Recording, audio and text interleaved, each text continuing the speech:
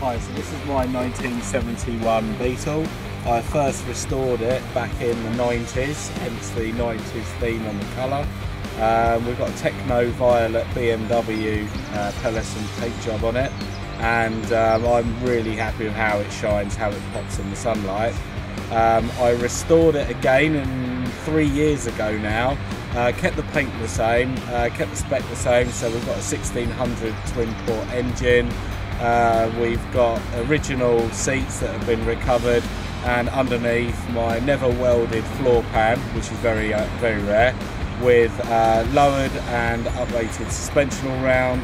We have stiffened roll bars front and back, and the important thing for me was actually the exhaust. I'd heard of Vintage Speed, I knew about the quality of their product.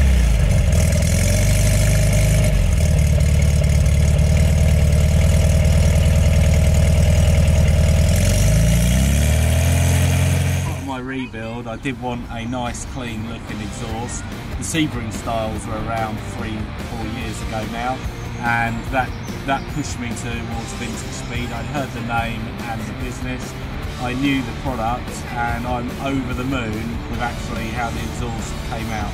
I spoke with Dan Simpson, who was the agent at the time, and I told him that I still wanted to retain the heater risers, but I wanted a standard Type 1 stainless box with the Sebring exhaust. Surprisingly, he said that he'd never had anyone asking for that combo, and to actually have the Sebring sound and the feel of it, and have the heating inside, is exactly what I was looking for. I get so many comments on the exhaust of actually what engine I've got in here, but it's a standard 1600cc. The sound is great, and there's definitely a lot of heat comes through it as well. So it ticks all my boxes.